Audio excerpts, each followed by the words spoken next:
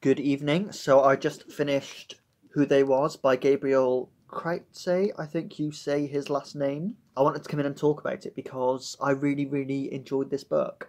It's on the long list for the Booker Prize. This is his debut. I have my cup of tea in my BFG mug.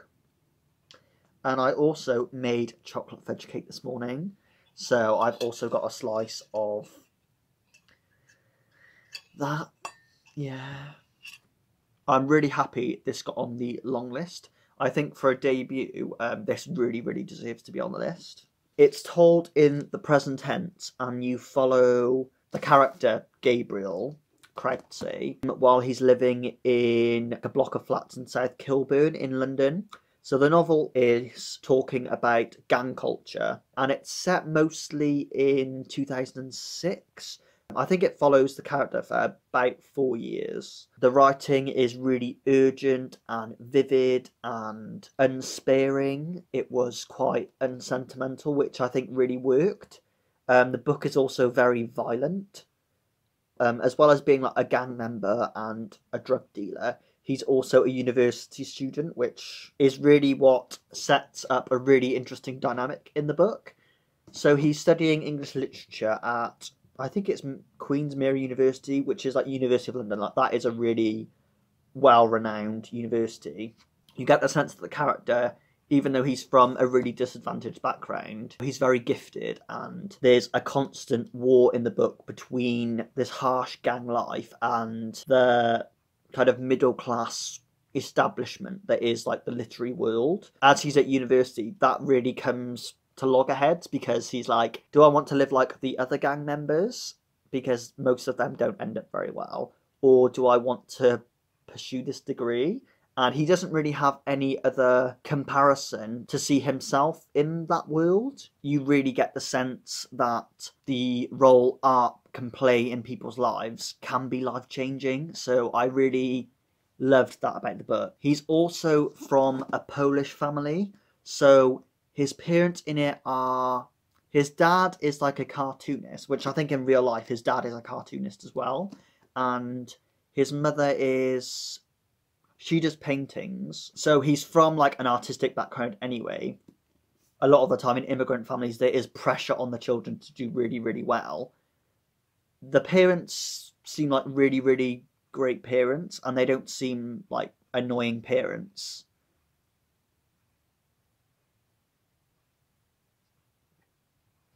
For a 320-page novel, I thought the pacing was really good.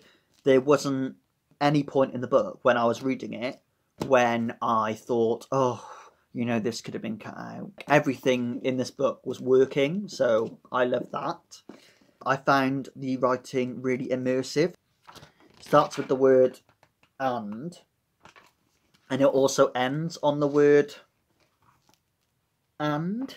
That might seem really like wanky and literary and pretentious, but because you get so used to the narrator's voice, it seems really just true to that life, where any day you could get shot or knifed and you never know what's coming. In the final year of his degree, you are like, please finish this degree, like, please don't let the gang life ruin this for you. I really liked the role education played in the novel. Education was always kind of parental, but parental in the same way that his parents are parental, in like a kind way, but never really judgmental or rejecting. Education was always generous and encouraging.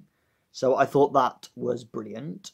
I do want to talk about the form of the novel. So this is autofiction. Autofiction as a genre, it's not like a semi-autobiographical novel where it's kind of autobiographical, but everything's been changed for the most part. With autofiction, the line blurs a little bit, and it can be a little bit difficult to see where the real life ends and the fiction begins. And I thought, as a piece of autofiction, this kind of really deserves to be a cult classic, I think. Like, I'll be disappointed if this doesn't end up on the shortlist.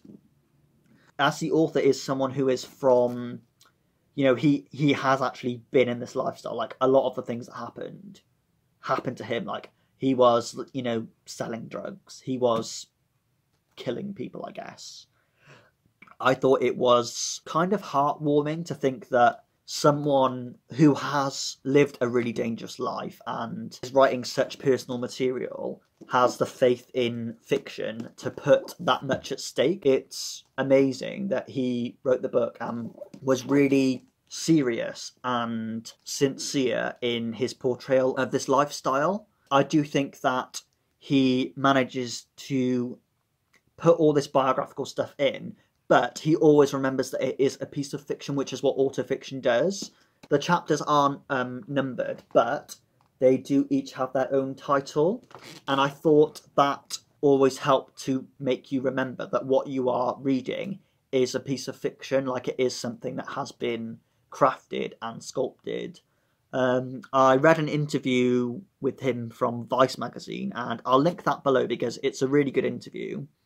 If you do want to read this and you're not sure how you're going to differentiate the author from the book, I think that interview will be really good at helping you be like, the Gabriel Krauze in real life is different from the Gabriel Krauze in this book. The last couple of chapters of the book are more reflective, and they focused on this main part about when he got jumped by these gang members when he was like 13, and they held a knife to him when he was 13, and there was actually nothing he could do because he's just a kid. And that was really the moment when he decided that he isn't going to be a victim and that he would rather pursue this gang life rather than do something like where he's like his brother, where he just focuses on the violin. But anytime he's walking home from school, people could hold a knife to him. By being a gang member, he kind of gives himself more freedom at that point in his life. The writing is kind of stream of consciousness in how immersive it is. And it does use slang. I would say like 95% of the syntax is like normal English. Let me read you a little bit of it. After the seminar, I go and link Gotti at Mile End Tube Station, and he says, "Snoops, come, we roll Willesden. I reckon we might be able to set up a move or something." I say, "I'm on whatever."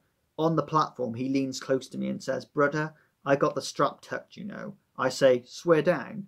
"Swear down," he says. "I got 2 boxers on and 2 tracksuit bottoms." I'm like, "I was going to say, fam, there's no way anyone can tell you're holding anything."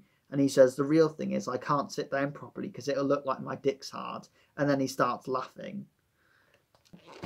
I mean, obviously, in my accent, that prose kind of probably sounds quite ridiculous. But when you read it, you really get into the flow of the language.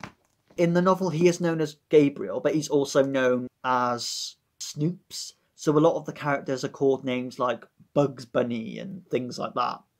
It does focus on like the masculine experience of gang culture, so it is more about toxic masculinity than you know, a more balanced exploration of what life is like in gangs for men versus what life is like in gangs with women. But it does shed some light on like the women in these men's lives, but it is quite fleeting in that perspective. Yeah, I don't want to spoil any more about it. I don't think you could read this book and not come away with it with strong feelings about the systems in place in the UK that keep these kind of gang cultures alive. And there also is like a bit about gentrification in there as well. So yeah, read this book. It's so, so good. If you have read it, let me know what you thought. And yeah.